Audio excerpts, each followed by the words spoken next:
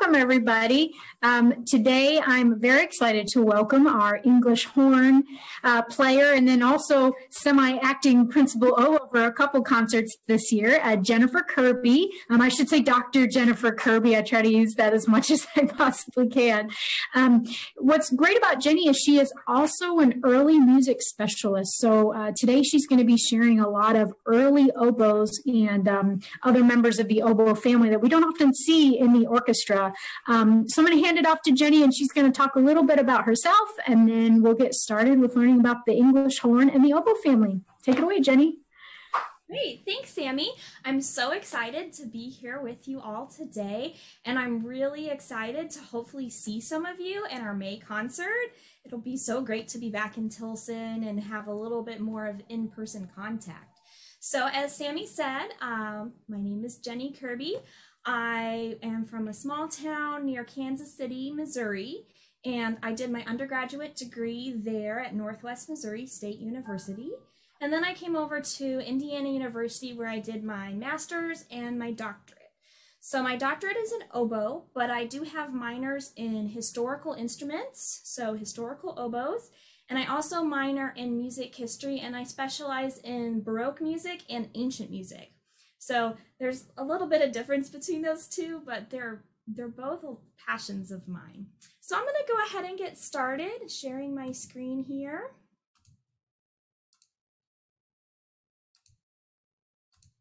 And can everybody see that okay? Great. So I just wanted to talk about the mechanics of the oboe a little bit. I know that Rebecca talked about some of these things, but it's been a little bit, so I thought I'd give a refresher. Oboes are conical bore instruments, so a lot of the brass players also mentioned the difference between the conical and the cylindrical bore instruments. So oboes are a conical bore instrument. The bore is a rigid structure. So if you think about if you pluck a string, the string vibrates and you get a sound and it continues to vibrate. But on the oboe, when you play the sound, it's not vibrating. The bore of the instrument isn't vibrating. So you don't have any of those sort of sympathetic, beautiful, tapery vibrations. So when a player plays the note and blows air through the instrument, the pitch starts. And when the player stops, the pitch stops. So a lot of times you'll hear, nice, beautiful tapers from oboists, and we work really, really long and really, really hard to make those happen. So I know that Rebecca did mention this, but very little air actually passes through the instrument because of the size of the reed. So instead of where you think of having a tuba where you're just blowing massive quantities of air through a large instrument, the oboe, you're actually using pressure to create the sound. So it's more pressure and less air. So I found some numbers here about the breath pressure, and the oboe ranges from 25 milligrams of mercury to over 90 milligrams of mercury. And so for comparison to Sammy's instrument, the clarinet, it ranges from 15 to 45. So it takes a lot more pressure to get the note started and then also to continue to play the instrument. So I just wanted to talk a little bit first about the modern instruments of the oboe family, so the ones that you would actually see in the orchestra. So first we have the oboe, and that's our soprano member of the family.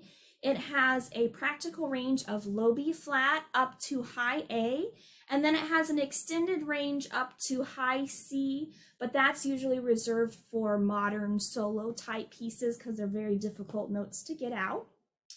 Then we move on to the alto member of the family, and that's the oboe d'amore, which translates to the oboe of love. And so you'll notice here that it's a little bit bigger. It's lower, it's in the key of A, so that's a minor third below the oboe. And so you see similarly, the range is about the same, just a little bit lower. You'll also notice here that we have a different type of bell. So this is a bulbed bell, And as I talk about the early instruments, I'll talk about the evolution of this bulbed bell. You'll also notice up here at the top where the reed comes out, you might not be able to see, but there's a piece of metal, and I've got one here for my English horn, and this is called a bocal. And so this just connects the reed to the instrument, allowing for a little bit extra space. And so you'll also hear a lot about the bocals when Sarah does her talk on the bassoon. But it starts with the oboe d'amore, and then we go up to the tenor of the family, and that's the English horn. So that's what I play for the Terre Haute Symphony Orchestra. It is in the key of F. So that is just like the French horn is in the key of F. So it's a fifth lower. It goes down to what is fingered as a low B or a low E. And then there is an extension that you can add to the English horn to make it go down to low B flat. Then we have two really cool instruments, and they're both considered bass oboes. So a lot of times composers at the turn of the 20th century, they were writing for what they called bass oboe. And it kind of meant either of these two instruments. So either the baritone oboe, which we have here, that looks just again like they keep stretching it out. So they take the oboe and they just keep making it bigger. And so that is an octave below the regular oboe. And then we also have another bass oboe, and that is the heckelphone. And the heckelphone's a really unique instrument. It was made by a bassoon maker, Heckel, which I'm sure Sarah will talk about because he was very influential in the bassoon. There's only about 100 of them in existence, and they're not made anymore, so they're very rare instruments these days. So some pieces that you can hear these instruments, the heckelphone is written a lot for by Richard Strauss. So Salome, Electra, Alpine Symphony all call for heckelphone. And then the bass oboe or the baritone oboe is most commonly heard in Holst's Planets. So there's a big solo at the beginning of Mercury. Sometimes if you can't get a hold of a bass oboe, it's played on bassoon, but it's originally written for bass oboe. So those are the members of the modern oboe family. So I wanted to talk about a little bit about reeds because that's one of the most common questions I get, not only from lectures like this, but from other musicians. How do you make a reed? So I have a picture here of the reed plant. It's called Arundodonax, or the giant reed. You can find it in the United States. It's actually an invasive species. And oddly enough, there's some on my property, but it would not be good for making oboe reeds. So they grow the cane, and it's used for all of the reed type instruments. So from double reeds to single reeds, they're using different sizes. So once we get the tubes, they go through a special drying process, they're cured, and then they come to us. And then we do a really important process called gouging. And so here's a picture of my gouging machine. And so you can see here, it's got a bed where the cane goes, and then it's got a blade here. And I've got two pieces of cane here. So this first one is from the tube. So I've cut that from the tube. You can see it's pretty thick. And what I'm doing when I'm gouging is I'm making it nice and thin to a very specific measurement. So from there, you take your piece of cane, you fold it over in half like I've done here. We have these things called shaper tips, and they're like molds. So that way I have one for each of my instruments. So I know exactly the shape that the reed needs to be. And then you tie it on the tube, and then it looks like a reed. So I've got a picture there of an oboe reed and an English horn reed. So you can see the English horn reed is bigger, it's lower in pitch, but the reeds have a lot of definition. So they have a definite style, and that's kind of unique to each player. And it's very unique between American playing and European style playing. So here is a graphic of all of my reeds that I have for you today. So I've got two types of oboe reeds here. I've got my modern oboe reed, I've got my Baroque oboe reed that I'll play for you. I've got the two types of oboe d'amore reeds. So we've got the modern reed on the left, the early reed on the right. Then I've got my two types of English horn reeds. So I've got my modern English horn reed and I have my early English horn reed. So here I've split them out for you. And you'll notice that as you get lower in pitch, obviously the reeds become bigger. So you'll see, especially with the modern, that they're getting bigger and they're getting longer as you go from oboe to d'amore to English horn. But if you look at the Baroque side too, over time, our reeds have gotten a lot smaller. So the Baroque oboe reed that I have there is very large compared to the modern oboe reed. And that's just because of the nature of the way the instrument is and the amount of resistance that the instrument has, and also how it's used. You need a lot of resistance in order to play really loud for those big Mahler, Shostakovich symphonies. But for the Baroque era, it's mostly little tiny ensembles, so they didn't really need to play that loud. You'll notice here that all of these reeds are tied to a tube, or what we call a staple, except this Baroque English horn reed, and it looks like a bassoon reed. It's so neat. So I know that Sarah will talk a little bit more about bassoon reeds in her talk, but the earliest versions of the English horn reeds were actually what we have as bassoon reeds today. So I wanted to talk a little bit about the start of the oboe, just to refresh from what Rebecca talked about.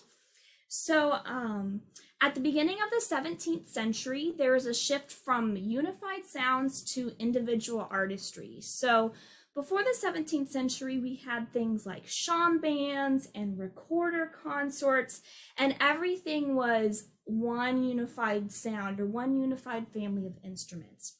And so around this time, they're starting to invent opera. So the vocalists have these beautiful, lavish lines, and the instrumentalists say, I want to play like that too. So they needed to create a new instrument to be able to do that. So they created what we know as the oboe. Its first recorded use was in Jean-Baptiste Lully's ballet in 1657.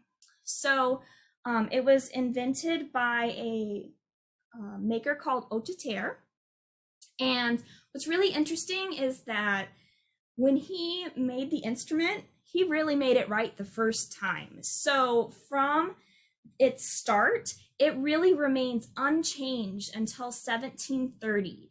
And even though it originated in France, as it travels throughout Europe, everybody is using the exact same model pretty much. So it's really interesting because a lot of other instruments sort of go through an intermediary phase where they tweak it a lot, but the oboe just kind of popped out and there it was. So a little bit about the court of Louis XIV, which was really influential, especially because Lully was stationed there. And so the court of Louis XIV was the height of music in Europe. He was the cool guy who had all the best musicians. Everyone wanted to be like him. He had a group of musicians called La Musique de la Grande Écurie, which was 38 of the best players in all of Europe. And among those were 12 oboists who would play for the military, musical background, entertainment, and a variety of court activities. One of my favorite accounts is that King Louis XIV would walk through his garden and he would have a little oboe band follow him to create his own little soundtrack as he walked through his garden. His oboe bands were so popular that they really quickly spread throughout Europe. And we have accounts in 1690 of King George I of England creating his own royal chamber band of oboists. There's over 500 pieces for oboe band that survive around this period. And that's a lot. And not all of the music was written down. So there's even more. So it's really interesting that the oboe was so popular, and they had just these groups of oboes that would go around and play. So this is commonly known as the golden age of the oboe. And when the oboe was invented, it really quickly spread throughout Europe, and it became one of the most popular instruments of the 18th century. And I have a quote here from John Bannister in his Sprightly Companion. He's English, and this was in 1695, so only a few decades after the oboe was invented. One would wonder the French hautboy should obtain so great an esteem in all the courts of Christendom as to have preference to any other single instrument. So quickly, everybody was catching on to the oboe.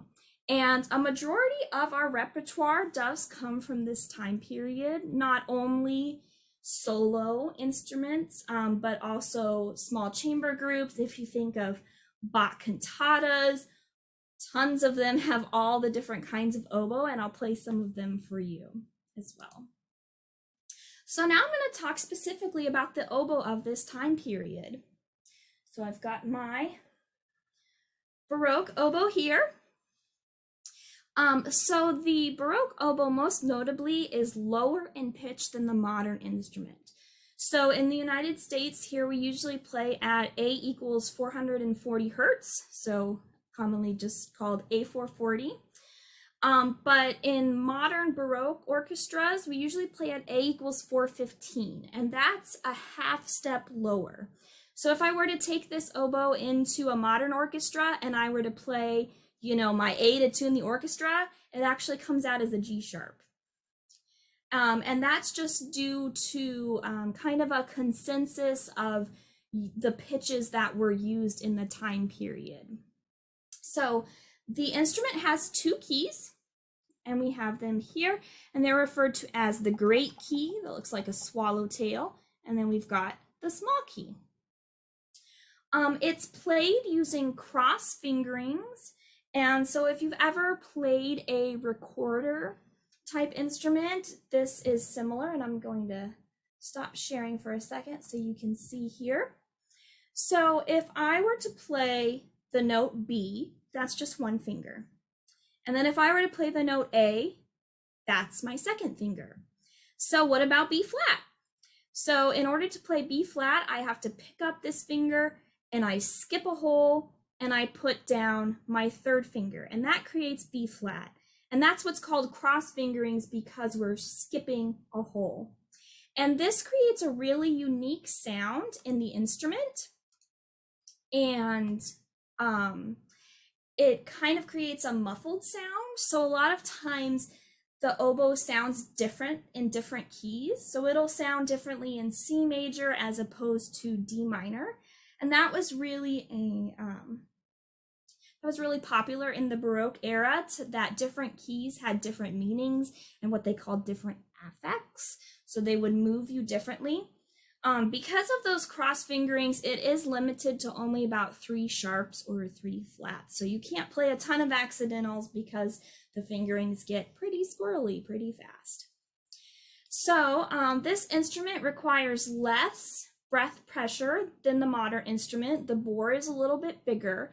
And because of those cross fingerings, the reeds are lighter.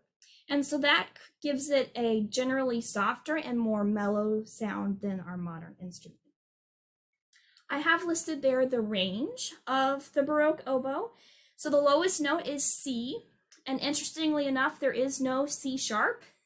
So it skips from C to D, and then it can go all the way up to the D above that. So I have some examples here of oboes that exist that are in museums in the Met Museum as well as the Brussels Conservatory Museum. So the first one here on the left, that is the very first oboe. So that is an oboe made by Orchestra in the late 17th century, so the French maker. And then you'll see next to it we have a Denner oboe, which is a German oboe. But you'll notice they look almost exactly the same. So again, Orchestra really got it right. And my instrument is a copy of Eichentopf, which we'll talk about him, and his name will keep popping up. And it's believed that these were the instruments that were played in Bach's orchestra. So mine is a copy of a German instrument. I've also got a couple of really neat oboes there. One is made completely of ivory. It probably did not sound very pretty. It was probably more of a wealthy amateur type instrument to have. And then the other instrument there is made of a grenadilla wood, which is what my instrument is made of. And that's what our modern instruments are made out of. But this wood would have been really rare at the time period because it's a really hard wood. And if you think about that, they don't have the modern machinery that we have, so they're using like foot pedals and bows to churn the wood. So most early oboes are made out of much softer woods. So that instrument on the right would have been also a very expensive instrument, being made out of a rare wood, and then it has ivory inlay. So I'm going to play for you a little bit of French music. So I mentioned that the oboe originated in France and then it quickly spread throughout Europe. Well, not only did the oboe spread, but French music spread. They really loved the music that Louis XIV was creating. And so a lot of composers wrote in the French style around this time period and were influenced by this specifically French style of music. So I'm going to play for you a piece by a woman composer of the Baroque. This is Elizabeth Jacquet de la Guerre, and this is from her 6 violin sonatas. And you might say, Jenny, this isn't a violin lecture. Well, a lot of times in the Baroque, pieces were attributed to certain instruments. They might say violin, they might say oboe, they might say treble instrument. And a lot of times it worked well on other instruments. So it was very common for instrumentalists to share and say, hey, this works well on oboe, and this piece does. So I'm going to play it on oboe. So something to note about when I play this piece of French music, if you're used to the music of Bach, it's going to sound very different. It has lots of ornamentation, little trills and little filigree, and lots of little small gestures that kind of make up the music. I'm also going to use a technique that's not used in the modern instrument anymore, and we'll see if you can pick up on it.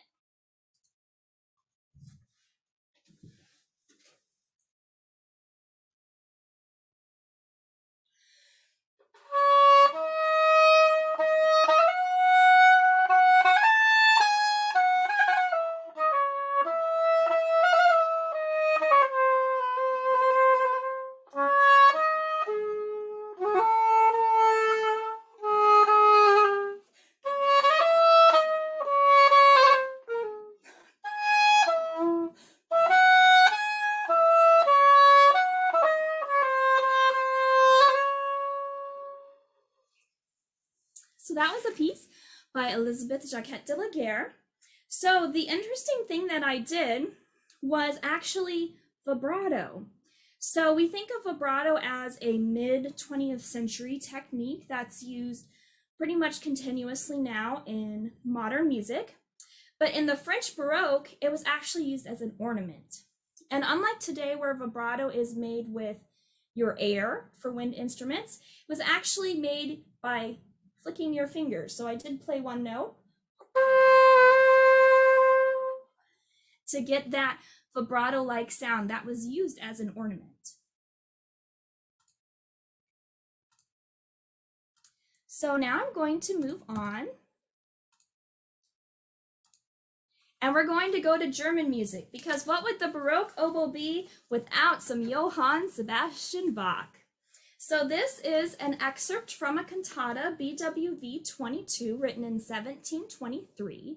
And like I mentioned, my oboe is actually a copy of what was believed to be used in Bach's orchestra. And this is an aria that's for alto and oboe obbligato, and I've included the text there for you. So the oboe is used in so many cantatas, and it was really hard to pick one to play for you today.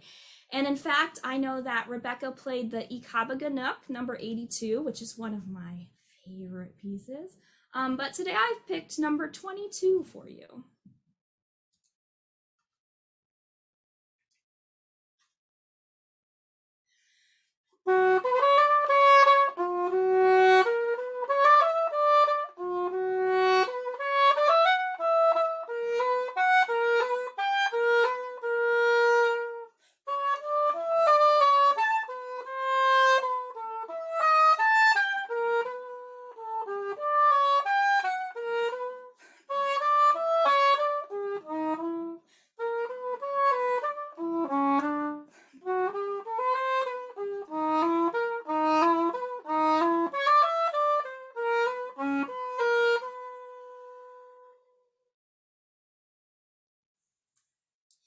So again, that was Bach Cantata number 22. I actually recently played it with the Bloomington Bach Cantata Project, which is a project that produces about 4 to 5 cantatas a year. And I'll go ahead and send the link. It's on YouTube. I'll send the link to Sammy to send out, and the other movements have lots of oboe as well, and you can hear the whole orchestra with that, which is really, it's a really beautiful cantata. So I'm gonna go ahead and move on to our alto member of the family. So we have the oboe of love, the oboe d'amore. It is in the key of A, so it is a minor third lower, and so it's considered the alto member of the family. Originally, there was an amore version of almost every instrument. There's viola d'amore, flute d'amore, so many. But the oboe is the only one that's still used today. It was invented in Leipzig around the time that Bach was positioned there, and it was used almost exclusively in Germany. So we have lots of, again, Bach cantatas and pieces by Bach. There's even a couple of oboe d'amore concertos by Bach that exist. And there's lots of music by Telemann also that uses oboe d'amore. So it was first actually used by Telemann in 1722. It's known for its bulbed bell, and the bulbed bell was really common on the wind instruments d'amore. And so here's my d'amore here, and here's the cute little bulb at the end. And this in German was called the Liebesfuß, which means love foot. I just love that fact. And so the bulb bell actually not only helps with the construction of the instrument, because it's really difficult to turn a piece of wood that flares out, but it also gives it this really beautiful mellow sound. And I really love the oboe d'amore. It's a really beautiful instrument. So it was used a lot in Germany during the Baroque period, and then it kind of disappeared until we get to the 20th century, when we have the revival of Bach, and people said, oh, what's this instrument? And so they recreated it, and you will most commonly hear it in Ravel's Bolero. So Ravel's Bolero has a big oboe d'amore solo, and I believe we might have played it. Did we play it with Terre Haute recently, Sammy? Yeah. So that's with oboe d'amore. It's also used by composers like Benjamin Britten and Ligeti. I think a few other modern composers really like it. So it's kind of made a resurgence, so to speak.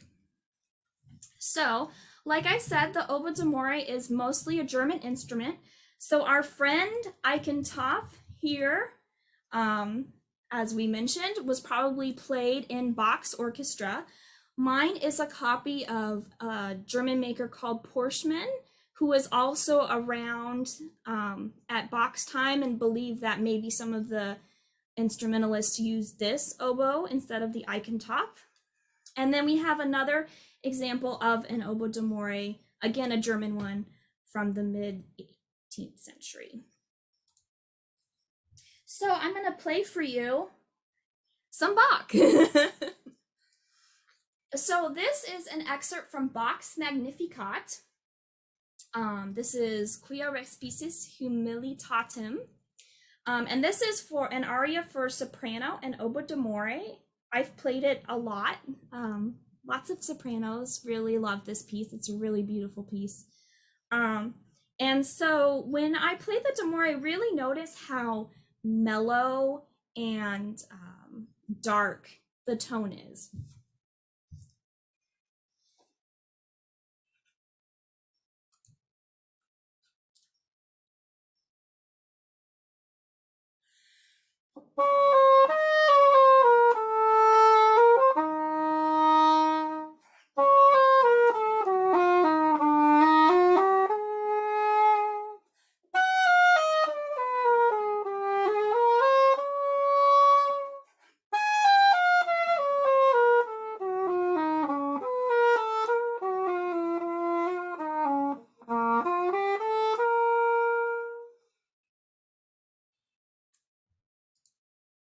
So that is the oboe d'amore. Go ahead and put that away. So now we're going to move on to the tenor oboes.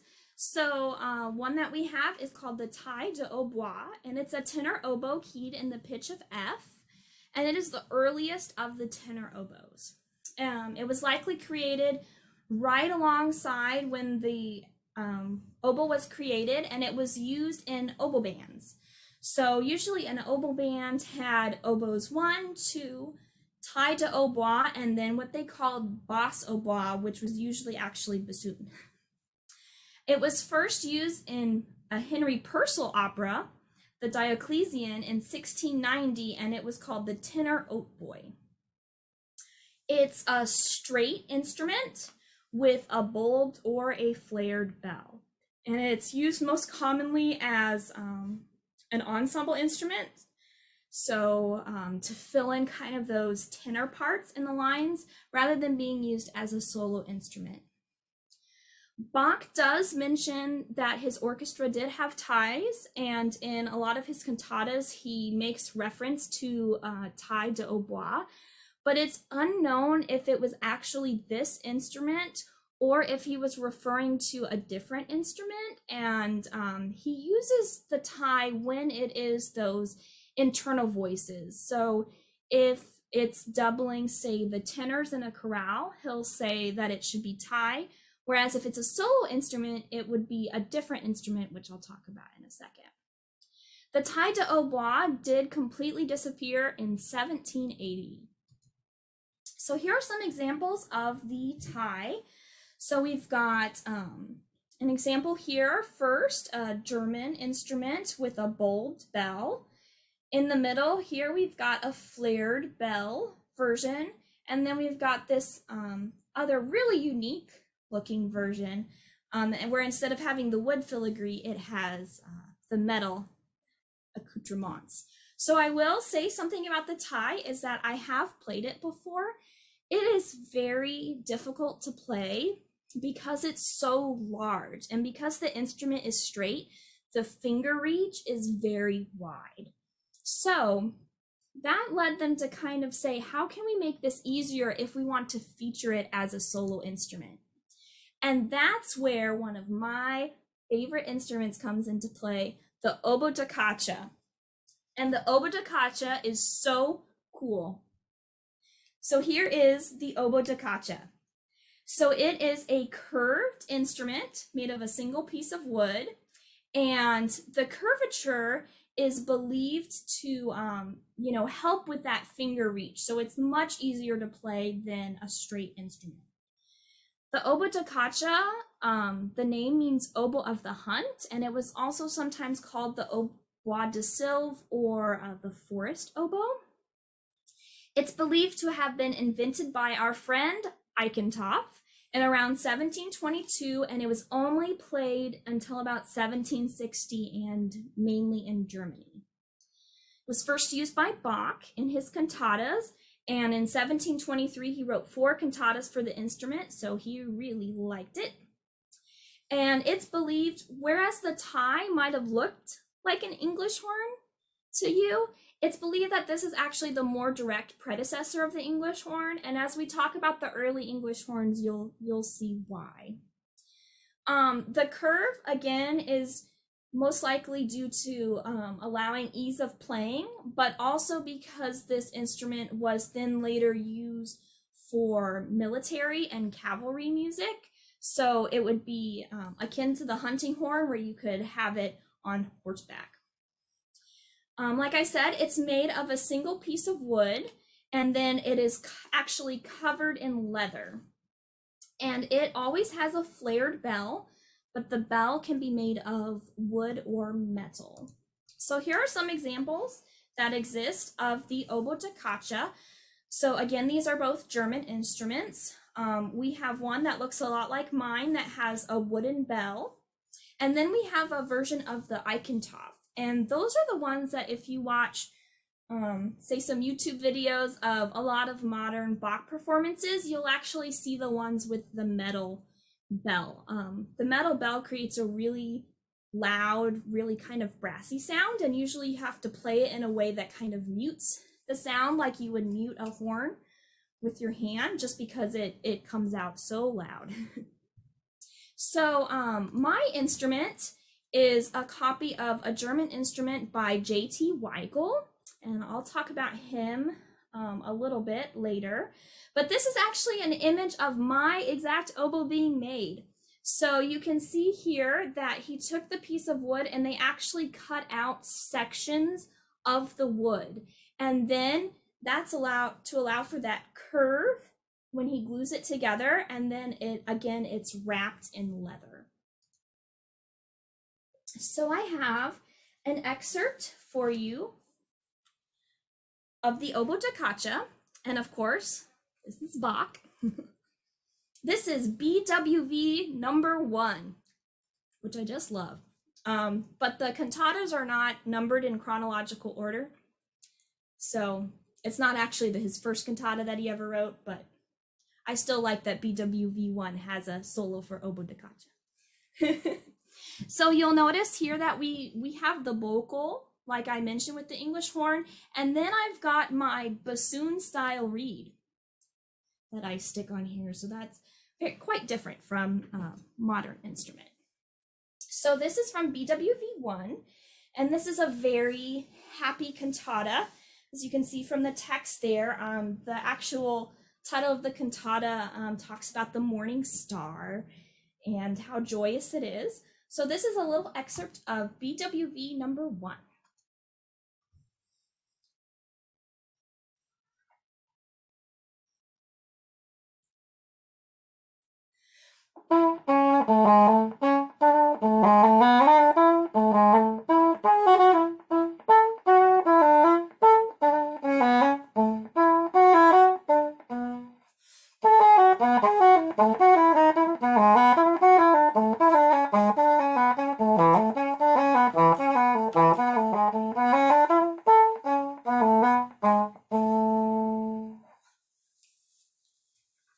So as you can hear, it's a really cool instrument. I just love it, and I love playing it. And what's funny about this cantata too is it's usually an English horn excerpt. So when you do English horn auditions, they'll usually ask for this cantata. So I'm going to talk about a couple of instruments that are pretty rare or don't really exist anymore. One of them is the Vox Humana. And this is a tenor oboe, again, in F. And it was used exclusively in England in church music, where they would have double reed consorts, and they preferred it over at the time, what would have been the tie. You can see there, it's pretty much just a straight tube. So it didn't last very long, and it only lasted about 15 years from 1750 to 1800. And then we have some early bass oboes. So these are incredibly rare, and the examples we have vary widely in pitch.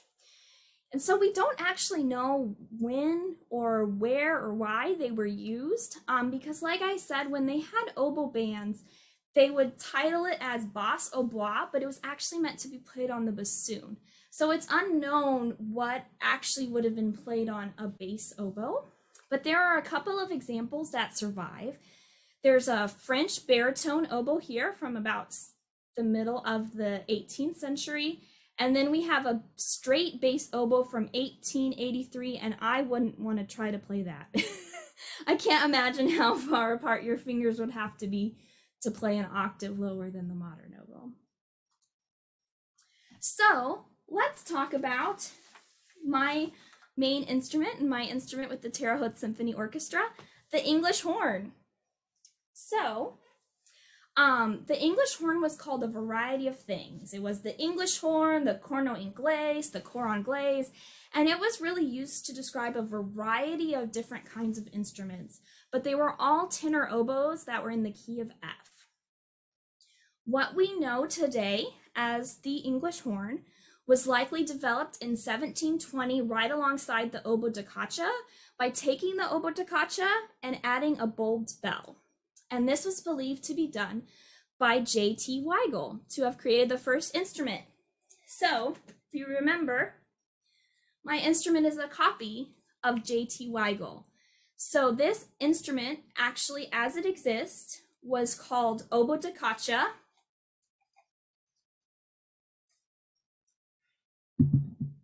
and English horn. So my instrument is actually a copy of not only an oboe da caccia, but the very first English horn. So by putting this bulbed bell on, we now have an English horn. So I'm gonna play it for you in a little bit, and I'm really, really excited about it.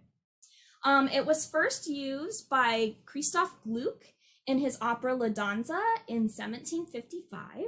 It was usually composed for in pairs of instruments, and you can hear that in some Haydn symphonies. Actually, he wrote for 2 English horns. And so around this time, like I said, it was created about the time of the oboe da caccia, and the German musicians really liked the oboe da caccia, but Italian composers said, hey, this English horn is really cool. So around this time in the late 18th century, we have the emergence of Italian opera, which became really popular style. So these are things like Rossini and Donizetti and all of those classics.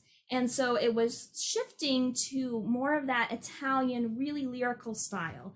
And so the Italians loved the English horn, and they gave it these big, long, beautiful vocal lines. And so as the Italian opera spread across Europe, then the English horn also spread too. So it's the English horn, but I haven't mentioned England. So the English horn is not from England, and I really enjoy thinking about how the French horn is not French either. So where does the name English come from?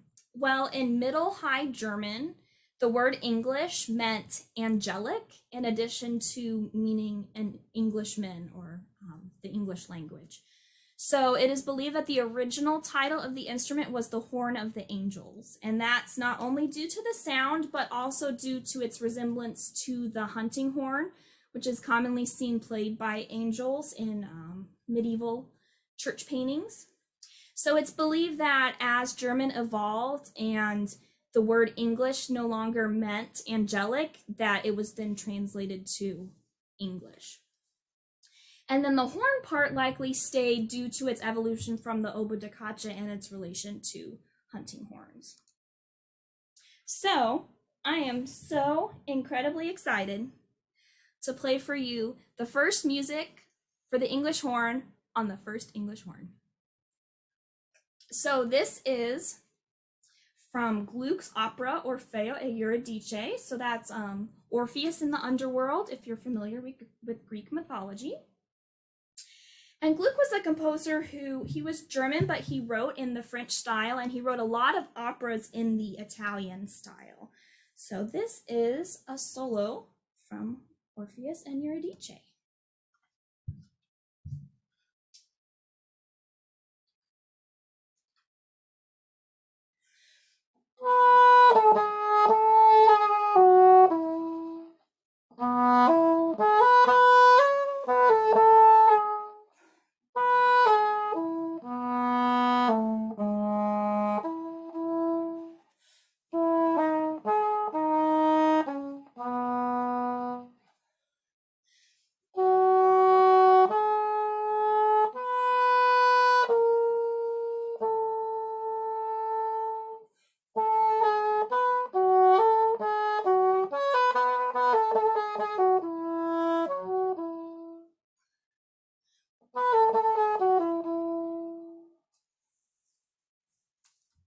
So if you remember back to when I played the oboe da caccia, adding the bulb bell really does change the sound quality, and it gives it a much more mellow, much more focused sound. It's not quite as dramatic on my instrument because my bell is wood, but on the metal instruments, it makes a really big difference. So let's keep going with the English horn. And I've got us oboists, we've got to switch our reeds and make sure all the reeds are soaked. So I've got double duty here. So as I mentioned, the English horn varied widely in shape and size around this time. So we've got straight instruments, we've got angled, we've got curved. Sometimes it's a flared bell, sometimes it's a bulbed bell. So there was really a wide variety of experimentation going on at this time for the English horn. But we do know that the curved or the angled model was the most popular until the 20th century. And again, that's likely due to the ease of playing with fingerings. The bassoon style reed was used at least until the 19th century. Rebecca mentioned some things about the Paris Conservatoire and its influence on the oboe. And so we have an oboist there, Gustav Voigt, who decided that he really loved the English horn and he wanted to make it sound virtuosic. So he worked with an instrument maker to start adding keys to the instrument. And then his playing actually inspired composers to write for the English horn, including Rossini and Berlioz. And then around 1860, we have the evolution to a completely straight instrument with added keys modeled on the French conservatory system that's used on modern oboe, but the addition of the keys allows the player to have the fingers in a more natural playing position. And that was developed by Henri Brod and F. Fleuret, and this is the model that's still used today. And so my instrument is actually made by F. Fleuret. So here are some early English horns. So we've got one that looks a lot like mine from the early 19th century, and so that's a curved instrument that would have been covered in leather with just a couple of keys. We have an example of the tree bear oboe that Voigt would have played, so it's again a curved model but with more keys. Then we have this really fun example of the angled instrument, which was also common at the time. It's really funny looking. I just love it. And then we have here a buffet crampon oboe from 1867. And so that is this conservatory system that was created that's still in use today. So now it is excerpt time. So as I mentioned, the English horn really became popular through Italian opera, and Italian composers really loved to write for the instrument and write these really big long lines. So we have here the overture to William Tell, and you will know it immediately once I start playing it. And it is actually the first large feature solo for the English horn, so it's really believed that this solo helped to establish its popularity. One funny thing about the English horn is a lot of the solos that it plays are really, really long. So I'm only going to play even part of this solo for you.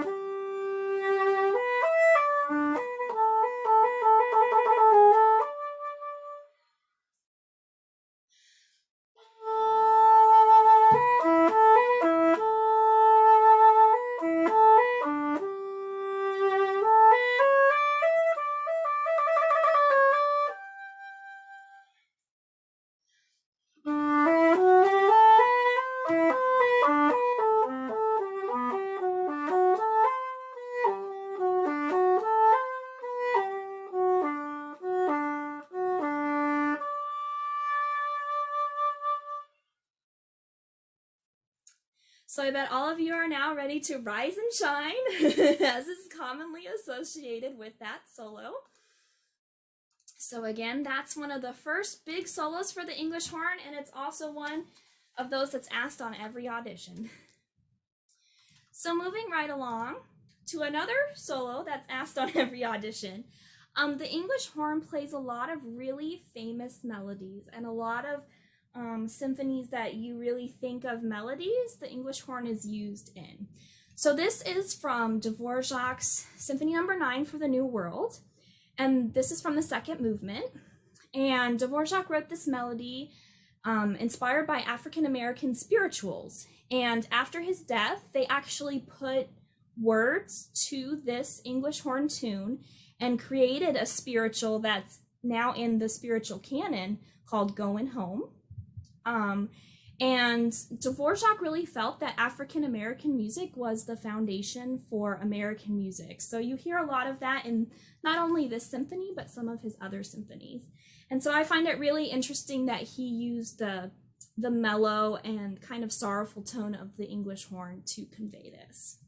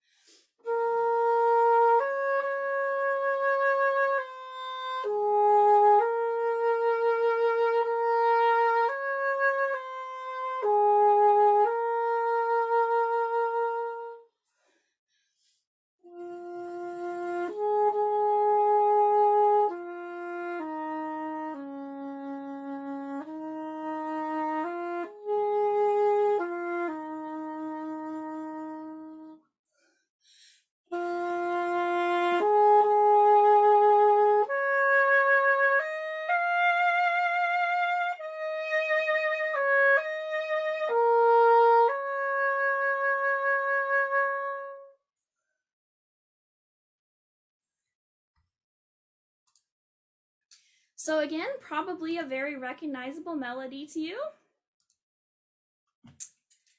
for Dvorak. So I'm going to skip along here to an excerpt from Spanish music. So something that's really unique also about the English horn is it's used a lot in Spanish music. So this is an excerpt from Manuel de Falla's El Sombrero de Tres Picos, and that means the three-cornered hat. It was a ballet commissioned by Sergei Diaghilev. And so what's really fun about this is I like to joke that the English horn is either the middle texture of the orchestra, like the viola, it's unheard, nobody really notices it, or everybody stops and it's just the English horn. And that happens in Symphonie Fantastique, in Berlioz, it happens in Shostakovich, it happens in so many pieces, and it happens in this one. So the entire orchestra stops and it's just the English horn.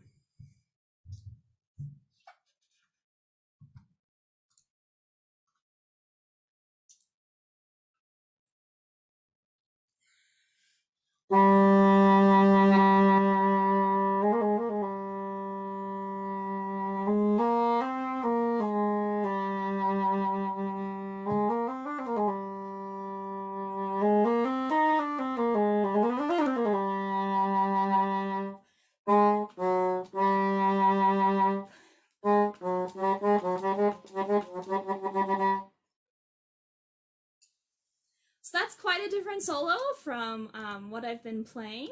So the English horn does have a wide range of colors and techniques that it does. So I wanted to play a little bit of modern music because I know that that's a common question that I saw in some of the videos. And so this is a piece that was written for me by a composer named Chapel Kingsland in 2010, and it was premiered in an art gallery alongside the photography of Jeffrey A. Wolin. And there's a picture there of one of his pieces. And this is called Vietnamese Veterans for English Horn. And I'm just going to play a small excerpt of it. And so it uses a few extended techniques. It uses vibrato very specifically where the composer indicated it. It also uses pitch glens and some glissandos.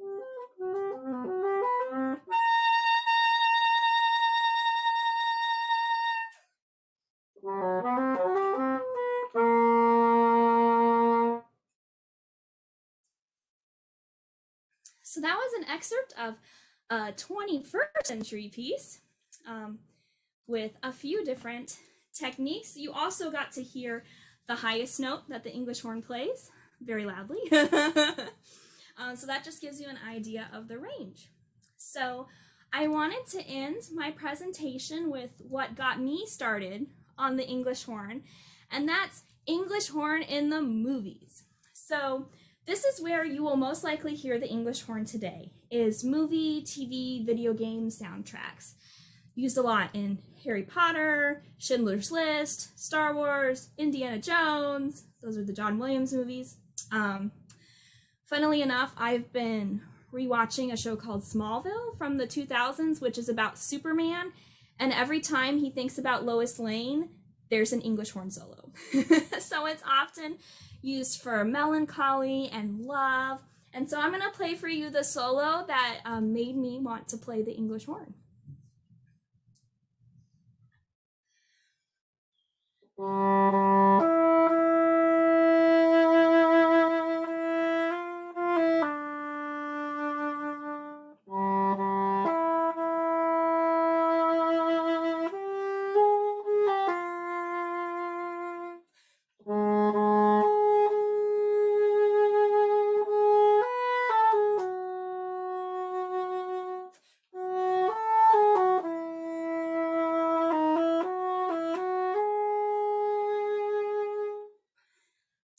So that is Princess Leia's theme from Star Wars. And that's all I have for my presentation. So I'm ready for questions. Thank you so much, Jenny. I love being on these presentations with all my colleagues because I learned so much from you guys. And, you know, as a clarinetist, I don't know much about early oboe and all of that. So this has just been an absolute treat to have you join us today.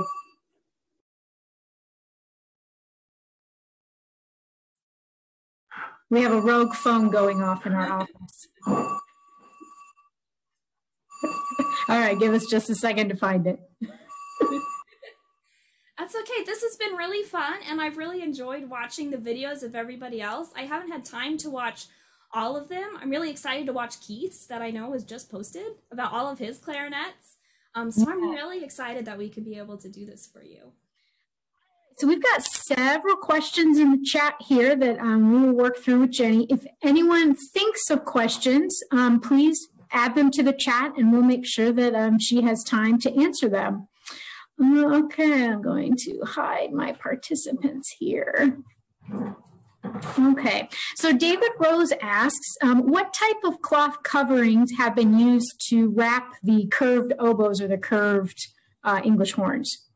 Yeah, that's an excellent question. So it is leather. So I would imagine it would be different types of leather or different types of hides that would have been available. Mine is cowhide. I'm not sure if you can quite see it there, but you can kind of see where the seam is, where it's been wrapped. And I was curious, how does that change the sound? What was the purpose of wrapping those instruments?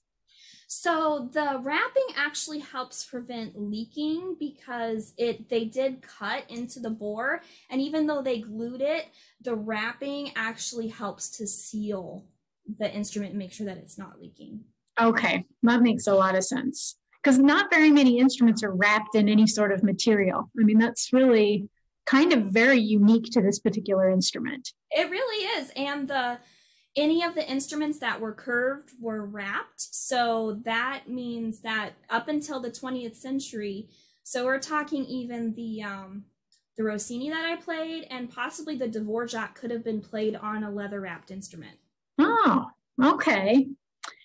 Okay, let's see. Sherry had a similar question. She was wondering about the delightfully colorful wraps.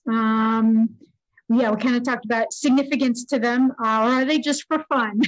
Were you talking about reeds, Sherry? Maybe she was talking about were you talking about the colorful reeds? I love reed thread. So one of the really fun things about making reeds is the thread, and you can, really personalize it. And recently people have been hand dyeing their threads. And so there's a lady on Etsy who hand dyes them, and maybe every couple of months she comes out with a new combination of colors and I buy it. So yeah, but I usually use different colors at different times or for different things. So right now a lot of what you saw were spring colors because I made them during spring. And that tells me how old the reed is. And then also I'll use different colors if I'm trying, say, a different shape or a different technique. I'll wrap it in a different color so that way I can identify the difference between them. That makes sense. I was about to ask if you use it to help kind of identify which reeds, because as a clarinetist, I make small marks on mine so that I know how old they are or what kind of shape they're in. So that'd be nice to be able to use colors. Yeah, I just saw a note from David that asked the material, and the thread that I use is nylon, and that's the most common, but some people do use silk. Oh, okay. Do you notice any difference depending on what material you use? I don't use silk because it breaks really easily, and I tie my reeds pretty tight, and so I have a tendency to snap it. Right. But some people they don't like to tie their reeds as tightly onto the tubes. So it's just the difference in style. We had another question from Dick. How many finger holes did the early oboes have? And as the instrument transitioned to the English horn, did the holes stay the same? He notes that your modern horn has a lot of keys. Are there more holes or more notes or just different ways that they cover the same holes? Yeah, so I'll actually show it on the D'Amore since it's a lighter wood, it's easier to see. So you can see that we've got a hole for each of my fingers here. 1, 2, 3. This is a split hole that allows me to play different half steps. And we've got a split hole here, 2, 3, and then we've got our 2 keys. And that system of 3 and 3 and then using your pinkies down here, that continues through all of them. So that's what it's like on the oboe da caccia as well, which is a little bit harder to see, but it's got 3 holes and then 3 holes in the 2 keys.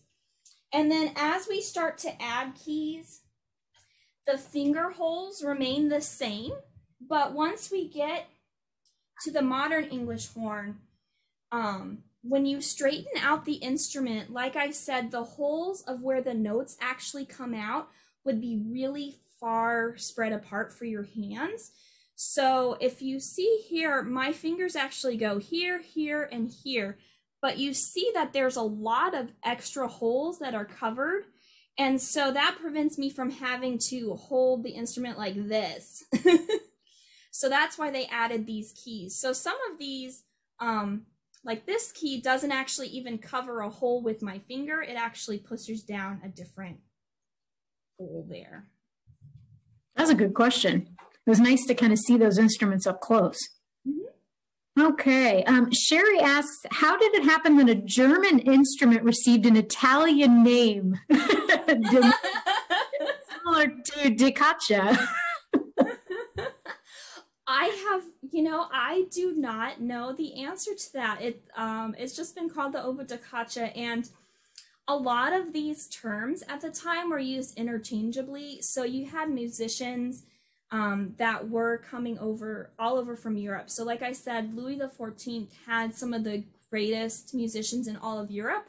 So he might have had an oboist who was originally from Italy and, asked somebody to create this instrument and said, let's call it, the name of my country.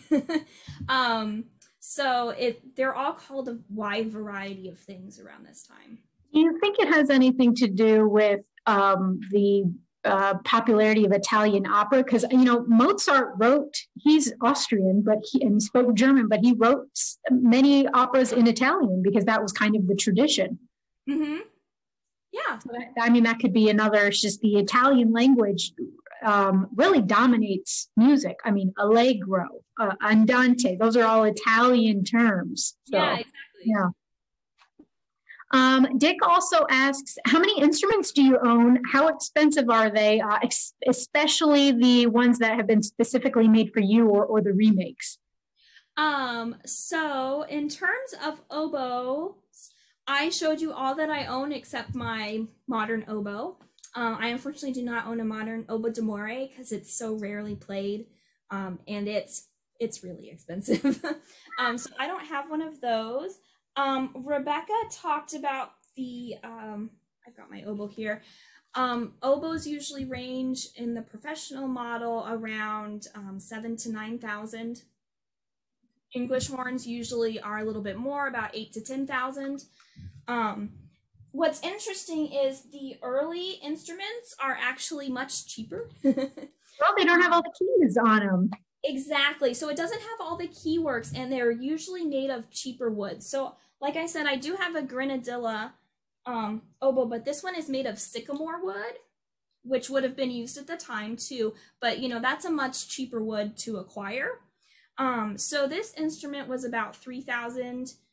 Same for my oboe, and then my da caccia was about it was about 5,000 because of what goes into making the curvature of the instrument. Sure. Sycamore wood, how appropriate for the Terre Haute Symphony Orchestra. Okay, Sherry asks, are there any oboe bands today? That would be fun. Us oboists, we like our conferences, when we have in-person activities. And so a lot of times oboes and bassoons will get together and play a lot of that old oboe band music. One of the most famous works that's played is the fireworks, music for the Royal Fireworks by Handel. And that was written for, I think, 30 to 40 oboes. Oh my goodness, I had no idea. Yeah, and so that one is one that a lot of people like to dig out when oboists are together. I've actually played in an oboe band on early music instruments.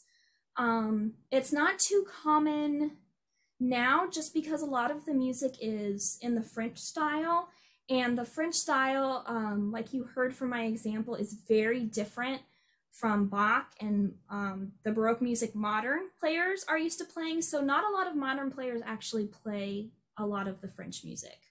And was that your dissertation, correct? Was French music? Yeah. Yeah, so my dissertation was trying to make French music more accessible to modern players.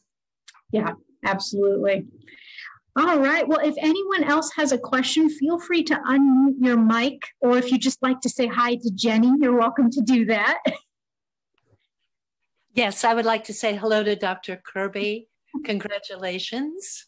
Thank you. I also wonder if, Sammy, you'll love this question. Is there an oboe equivalent of Mozart's clarinet concerto? Yes, and so that's the Mozart Oboe Concerto. In fact, fun fact, well, actually, this is really the bassoon concerto, but if I play the beginning of the clarinet concerto on a B-flat clarinet with a bassoon on the Mozart bassoon concerto, it's a duet. So I wonder if maybe I could do that with the oboe concerto as well. It's in C. Yeah, we'll have to play around. Yeah, so there is the Mozart Oboe Concerto, and then Mozart also wrote an oboe quartet that I actually really love. It's one of my favorite pieces, and it's for oboe, violin, viola, and cello. And the oboe concerto, if I'm not mistaken, is commonly asked for, like the exposition, kind of like clarinet, is commonly asked for on auditions, correct? Every audition, yep. Every audition, yep. So the oboists certainly have a Mozart concerto. Can you play a few lines from it? Yeah. Let me switch out reeds and instruments and I know us oboes and all of our gadgets. There are quite a few cartoon drawings of oboe nests in Orchestra. They have all sorts of things. All their tools are out and they're soaking their reeds all the time, and they have to. I mean, they don't have a mouthpiece. Their reed is of the utmost importance. Okay.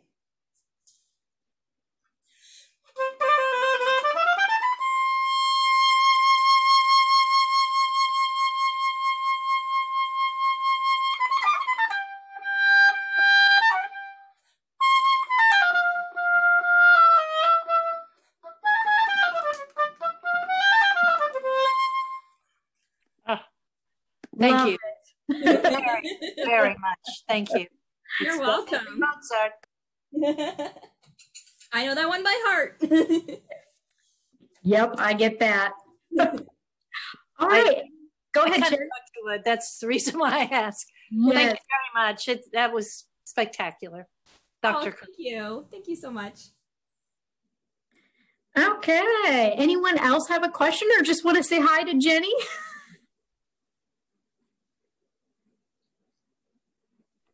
Hi, Jenny. Thank you so much for doing this. It's wonderful. You did a great job. Thank you, David. All right. Well, thanks everybody for joining us today. If you have any other questions, feel free to forward them to Michelle or myself, and we'll make sure that Jenny gets them and that she can reply to you. We will also post this recording on our YouTube page, so you're always welcome to watch it again. And then I just wanted to give a quick plug for our upcoming presentations in May. On May 14th, I believe, I'm just going to double check the date because it's a little bit different. So on May 14th, that's a Friday at 1 p.m., we're going to have our second bassoonist, Sarah Frier, join us to talk about the bassoon a little bit. On May 25th, we're going to have our principal flute, Dr. Joyce Wilson, talk about the flute.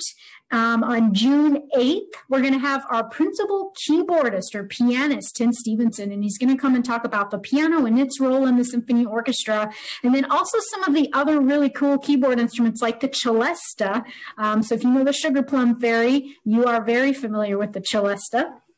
And then at the end of June, on June 22nd, I'm going to do a preview of our upcoming season for the 21-22 season, our 96th season as the Terre Haute Symphony Orchestra.